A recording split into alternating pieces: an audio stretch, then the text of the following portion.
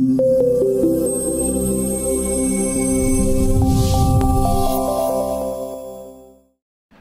Secretary of State of the state of Kansas. My name is Kris Kobach, and the chief responsibilities of my office are maintaining the voter rolls and overseeing the elections for the state, and maintaining the list of registered businesses and overseeing the business filings of our state. Mm-hmm. Excellent. So this experiment is about overcoming some of the most difficult problems facing government today. And obviously, you know, in your position, you have plenty to do. You got full days. What compelled you to accept the invitation to come here? Well, in Kansas, we are trying to do something that is new and different. And at first glance, you might think, well, hasn't that already been done before? But actually, no. We're trying to create a one-stop shop so that when you form a business, a little LLC, or maybe a big corporation, you can do it all in one place over the internet, and not like the status quo where you are going to have to go visit the Secretary of State's office to register your business. Then you're going to have to send documents to the Department of Revenue for tax purposes, the Department of Labor for employees, the Department of Agriculture if it has to do with that, or the Department of Health and Environment if it's a restaurant, for example. And right now you have to go to so many different places, and you have to keep creating your entity over and over, giving them the same information over and over. So we want to have a system. We're calling it the Kansas Business Center, where you just go and you provide all this information, you create the entity once, your entity is given a unique identifier, and then the computer does the rest for you, or the system, the software does the rest for you, and you don't have to go again and again to various government entities giving them the same information that should have been seamlessly transferred to everyone. And then on the back end of it, we want to make the information accessible to the public. There is a lot of really useful information in the mountain of data that the Secretary of State's office has. For example, the business data we have all of the new filings, all the new businesses that were created, all of the entrepreneurs in a given calendar year who decided, you know what, I'm going to go into business and I'm going to start a company. Well, in January of 2013, I thought, you know, this is an interesting economic indicator. When we think about our economy, we look at unemployment numbers, we look at GDP, but I'd never seen an accurate measure of business startups. Well, we're sitting on that information in the Secretary of State's offices of the 50 states. So I said, well, let's see if we can get a list of, or rather a total of all the businesses that started up in 2012 and compare it to the previous 9 years. Turns out the information was there, but even within our own office, it wasn't easily accessible. It took a lot of manual counting to actually come up with this information. Papers. Yeah, papers, or there might be some totals, but the totals were not integrated into a seamless system, and so you had to go into one database to get this number, another database to get that number.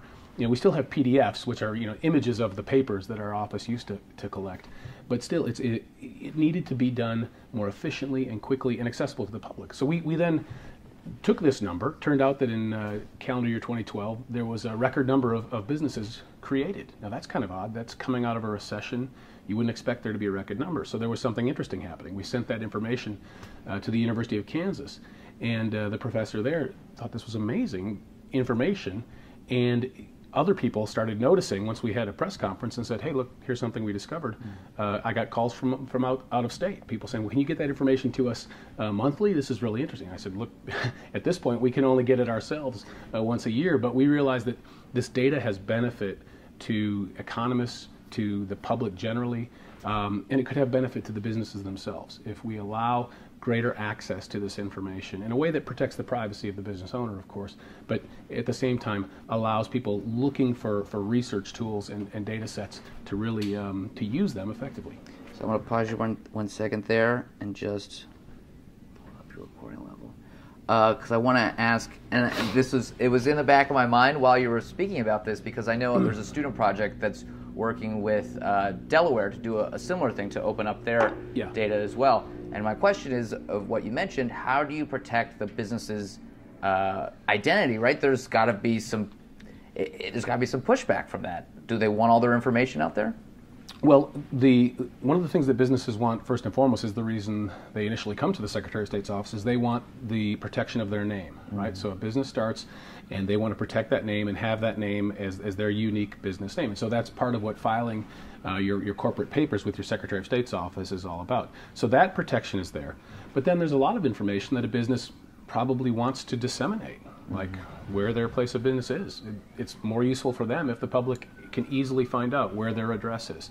They might want to disseminate what their business is engaged in. You know, are they selling carpets? Are they a restaurant? What is it that they are doing? Which obviously they want customers that the public might want to know. Now there are some private pieces of information. You absolutely do not want to disclose anyone's social security number. Right. You don't want to disclose any other private information that's sensitive of that nature. So, of course, not all of the data would be publicly available, but most of it would be. And indeed, most of it already is. For example, if you wanted to come to the Secretary of State's office in Kansas, actually you had to come in person until a few years ago. Now it's available online. Oh, wow. You can actually go to our website. You can search for a corporation. You can see the original forms that were used to file the articles of incorporation. And so you can actually get all that information now, most of the information that I'm talking about. But what our Kansas Business Center project would do would be make it more usable, more accessible, and you could get the aggregated data, the totals that are more helpful for research. This is so great because I'm a freelance producer. I'm being very selfish here, just talking about myself. But I did the same thing. In New York, it's really difficult to get your business going. Just a small LLC. You have to go through all these hoops. You have to submit, to fax it in is the fastest way to do it, was the fax machine. And then you have the publication requirements in New York at least. But I think the one challenge that I think I'm really interested in is these huge corporations have smaller offshoot corporations in various states. Do you see that as a potential pushback from them, that maybe some of their more subsidiary companies don't want to necessarily be connected to the parent? Well, I mean, they already are in the public record to a certain extent. I mean, there's already, for example, if you have a corporation doing business in Kansas under a certain name, but they're actually a parent company that's based in another state, that information is already collected by the Secretary of State's office, and it's already made public. It's just not as easy to get because you have to, go into the website, look for that particular corporation, then read the documents. And so the information is public already. I mean, we are going to be very sensitive to the privacy needs of the company, but to a certain extent, if the information is already in the public domain, it should be accessible in the public domain. Right. So I guess just so you've been here for most of the day, already here, and you've heard a lot of different opinions and insights. What are some of the kind of takeaways that you've had so far? Well, one of the things that's been most interesting about working with GovLab is the fact that there are so many talented people who are interested in solving the very problems that we're interested in solving at the state of Kansas. I mean, I had no idea there were so many people who'd be here who can say, well, yeah, we've done something similar to that in this context, and we could easily adapt it to what Kansas wants to do. And the other thing that's really interesting is the excitement level of, what might at first glance seem somewhat mundane. We're creating a one-stop shop to form a business. But then when you step back and say, wait a minute, there are so many ways that can help the business and help the public, and the various ideas people are presenting here at the GovLab conference, it's pretty impressive. So I've really been amazed. I didn't come in thinking that we would be getting so much out of this process. Count me in as one of the people that got really excited to the mundane one-stop shop thing, because I would love that. That would be huge for me. So then, if you, as a person that's on the front lines, you're obviously asking questions about this space and how to explore it. What can we, as an academy or as a organization that's trying to create a research field, what questions can we ask to try to explore more of this space? What are the questions that we want to ask to try to find out more and get more answers about how to innovate and how to make things more collaborative? Well, I think part of it is just finding the right person to ask, and then once you find that person, say, how can I help? Because there are so many actors in government who are confronting obstacles that they may not know. I don't have a background in tech or in writing computer code or anything like that. But I intuitively can think, well, this looks a lot like an app I've seen. This has got to be possible to do, but I have no idea whom to ask, where to go, how much it's going to cost, how to do it. And of course, I'm a steward of the taxpayers' dollars too. So, looking for a way to do things economically. And I think the really great added value of GovLab is that you've got all these people coming together in one place who can say, yeah, well, that should be easy. That's going to be hard. This has already been done. This has never been done. And so I think, basically finding the people and offering to help, that's of immense value to me in my office, that so many people are willing to help. And it's good for everybody involved. From our perspective, it's good for the Kansas business community and the Kansas taxpayer to have a project like this in the Kansas Business Center, but it's also good for the people involved in providing their expertise, because they can take ownership in a pilot project that really soars, and they can have a chance to see some idea that they've had in their head materialize in a real government project that has a real effect on real businesses in a real state. And so I think everybody is interested in building this model. And then ultimately, what's really exciting is once we build it, then other states will be interested in adapting it or copying it, and we're happy to build something that other states can use too, because that's the idea is to maximize the public value, not just in Kansas, but in all 50 states. Do states have the resources to attract the talent and attract the human capital, as it were, to solve these problems? Well, yes and no. I think some very large states might have the resources. In a state like Kansas, we're a smaller state population-wise. We don't have the budget to hire the best of the best in terms of software developers or people who can write code or people who can do all of the IT tasks that need to be done. So it really varies. But I would say from our perspective, given the fact that we're trying to keep the burden low on the taxpayers, and we don't foresee increasing our own budget, it's very helpful to have the academic community and the NGO community and all these organizations come in and say, hey, this is a worthy project. It will help the public good, and we'd like to be part of it. So I guess, casually, it seems like you have enough nerds to help you solve your problems. Yeah, exactly. Good. We need a bunch of nerds to all get together, have fun, and build something useful. Great, cool. And I count myself as one of those nerds. Good. Well, you're in good company here. Then. So then, I guess, on a broader level, so you're seeing things at the state level, which I think is really cool, because I feel like there's a lot more that you can do at the state level as opposed to like the federal level, right? Or even opposed to like other foreign countries that are larger than the states, right? Yeah. So some smaller states here. You okay? Sorry, I thought you were motioning to me. So smaller states here have the ability to be really flexible.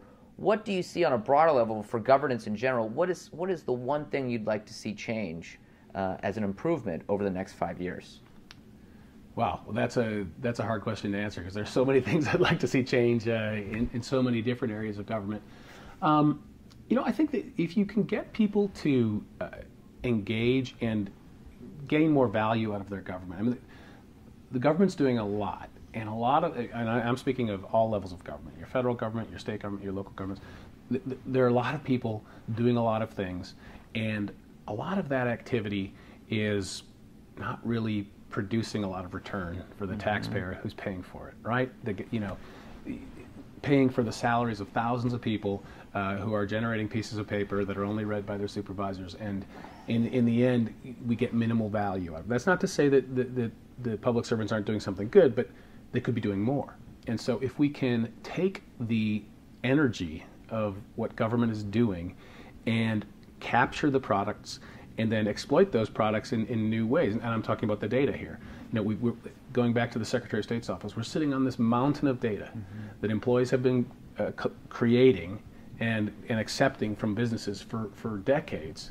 But there's so much useful information in it, useful to the businesses to help them expand and grow, and useful to the public.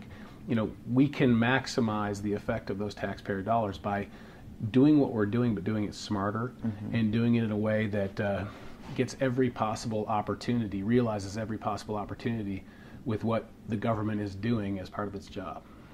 So I guess my final question here, today was an experiment, and today and tomorrow are both the experiment, right?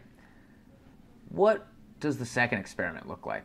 what could you see doing something like this? How could we change the way we did this summit, or what questions could we ask in the future summit to really improve on what we're creating at GovLab? Well, I think the best way to answer that is, are you gonna have the question and the answer? I'm sorry, sure, whatever you want to do, it doesn't matter. Okay. Yeah. Okay, I'll just like you just ask the question again. Yeah.